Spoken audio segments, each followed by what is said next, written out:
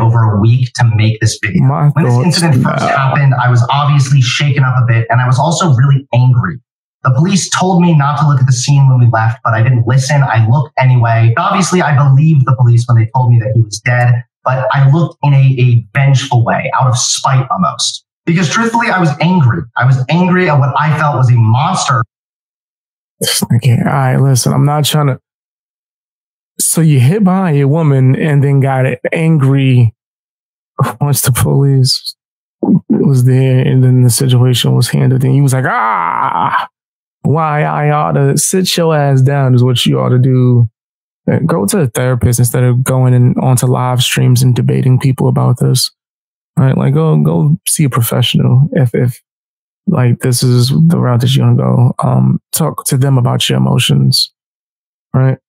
Who attacked me, hurt Holly, and definitely scarred us both.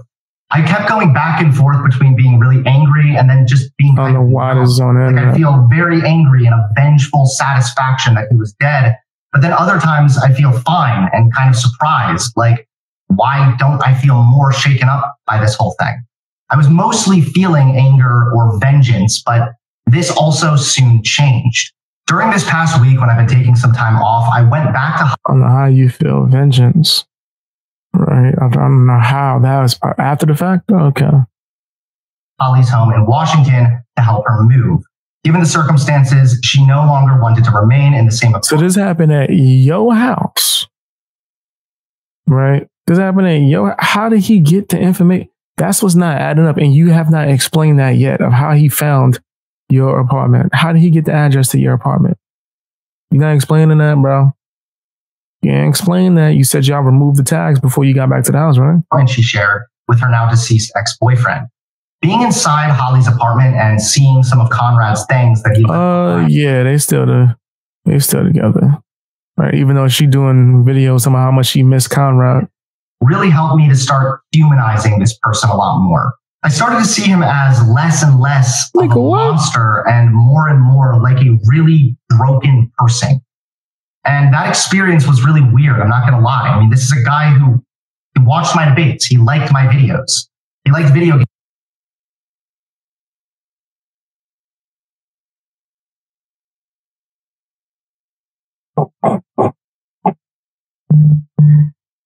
I'm trying not to laugh. I swear I'm trying not to laugh. So yeah, now I can understand him. He liked my videos. Word. That's all it took. Because he liked your videos. He liked the videos. That's what made him that new hot fire. Okay. Well, that only proves one thing that I've been saying for a long time. Yo fans is crazy. He liked streaming. I started to feel a lot less angry at him and more just... He was a streamer too? Oh no, what was his stream? What was his channel? This whole situation happens between streamers? Oh my gosh. That makes this even more intense, bro. Really sad for him. I feel like me and this guy could have been friends had the circumstances been different. Conrad also struggled with his fair share of mental health issues, as you can imagine. I've also had my... Not a doctor, but I was going to say you too. You trying to be friends with this nigga? Are you crazy? I don't want to be friends with nobody that did that, like, at all. Like, that sounds crazy. My fair share of mental health struggles, but I've never been in a place so dark that I'd even consider doing what... Yeah, they chill with him now. Right? That's what the chat. Chat's asking me. So they chill with Conrad now? Yeah. They think he the coolest. Now he the man. Right? They think he wonderful. They damn near think he magical in this bitch. Ain't that some ain't that so much? They think he magical in this. After I, went to the apartment and seen that he was a fan and watched my videos, I thought, he ain't that bad. Nigga, what? Okay.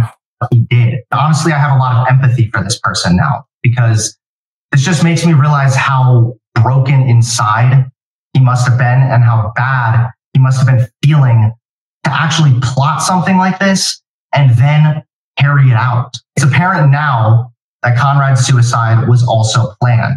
The day of the attack, when Holly and I still believe Conrad was at a friend's house in his home state. This video is for educational purposes, by the way. Well, on the bright side, I go home today, no matter what. What? Home. Oh, I got a home today, no matter what. He told Holly he was excited to, quote, go home today. What sounded like a normal text message explaining his excitement to return home from a friend's house. Why was she still talking to this nigga? Like, that don't make no sense, especially after he made the threats. Yes, so that this is after he made the threats already towards you. Why is she still talking to him? Suddenly became an eerie premonition after his attempted murder and his suicide. This whole ordeal has taught me a lot. This story has a lot of layers. It taught me more about domestic violence. I have to bleep out a lot of these words. Being in an abusive relationship, and more specifically, leaving one, is so much more dangerous than simply walking out the door. It also reveals issues with men and their mental health and men's mindset. Conrad couldn't bring himself to let Holly go. She loved him and cared for him for so long, and all she wanted in return was for him to love her as a best friend. But unfortunately, he just could not let that happen. He told Holly that he couldn't live without her in some of his final messages. Building your entire identity on another person can only end badly. And in this case, you don't really believe that. You built your whole identity off of Vosh. You know, the brown nosing you doing there, you kind of imitate Destiny too as well. But mostly Vosh. Mostly Vosh. That's who you copy. That's your dada. Right? That's who you trying to be like. It ended worse than I think any of us could have ever imagined. It also seriously breaks my heart to know that Conrad had reached out to multiple different therapies prior to this ordeal, and none of them got back to him in time. To therapists. Men oftentimes do not have healthy outlets for their emotions, and they don't always open up to their friends if they even have any friends. So many times men feel alone in this world with their own thoughts and emotions. Is he about to come out here with a red pill endorsement? Sounds like a few mind games going on. I agree. I definitely agree. And he has yet to explain how the hell did he know the exact location of your apartment if y'all removed the tags before you got to the apartment. All right.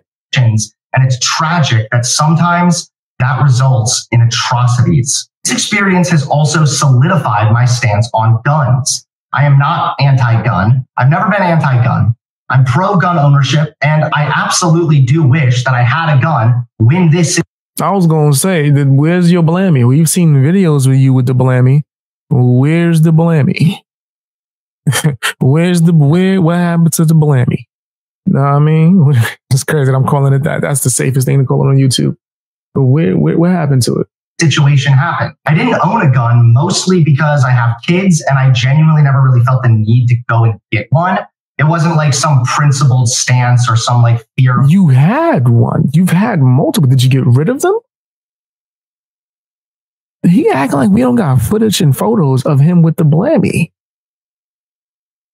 Looking like he about to go zombie hunting.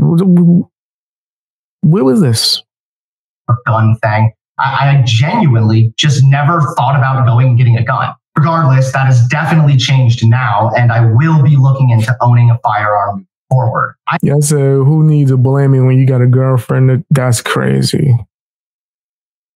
That's crazy. Y'all going in. I want people to have the ability to protect themselves, and this stance of mine has never changed. What I don't want is for people like Conrad to have the ability to acquire guns so easily. He allegedly got the shotgun he used to try to kill me from a gun store in West Virginia, and despite only having a temporary ID with no photo, he was still given a gun. This is absolutely unacceptable. Law-abiding citizens can own guns, and if that is a fast-ass process right there. Well, what state did he say that? They're law-abiding citizens, then they'll be able to pass a background check and a waiting period. So in closing, despite the nasty rumors online, Holly showed remarkable bravery. We both acted quickly and strategically despite being terrified, and it's because of— No, you ran like a biatch. That's what happened. You ran, and she jumped into action for some weird reason. Our actions that were both alive. I am so grateful that Holly thought as quickly as she did, and I'm thankful that we both operated as a team when it came to watching the entry points and getting to the best possible location. I'm also really thankful that Holly didn't suffer. Yeah. That nigga ran and said, we worked as a team. What? Y'all not no team of what? Team? Or severe injuries. The shrapnel and ricochet could have been deadly. Although the injuries weren't life-threatening, Holly still has medical bills and other expenses due to this situation, uprooting so much of her life. She currently has a GoFundMe, and it's linked below, so if you'd like to support and donate to her. And there it is. And there it is. He's trying. That's what he wants. Right there. Huh? I told y'all before we even started watching the video. Before we even started watching the video. Oh, let me pull it up. Let me pull up this picture. Right? There's him, right? Right there. That's him. That's why he did the thumbnail like that. That's why he titled it what he titled it. He's nasty. Man's nasty as hell. The grift goes on. You know, he's a clown. As far as I'm concerned, I do hope that they find peace, however they find peace. But as far as everything else, I do think that they're grifting now, especially at this point. But tell me what you think down in the comment section. Hit the like button, all that good stuff. Hey guys, hope you enjoyed watching the video. Now, if you have some extra time, can you do me a favor? Check out my music. I rap, I sing, and I make beats. All of that should be linked in the description.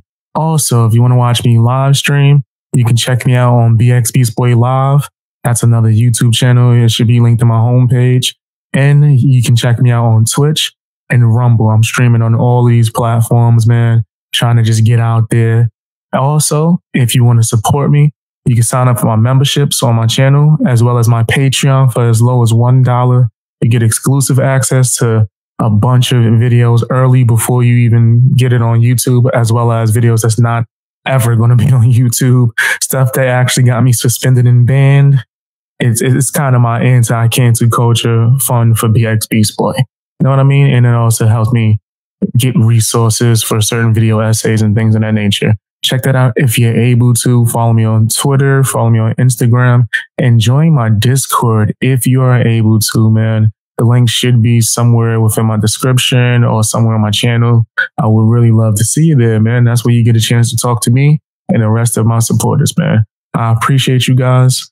Bang, gang, out.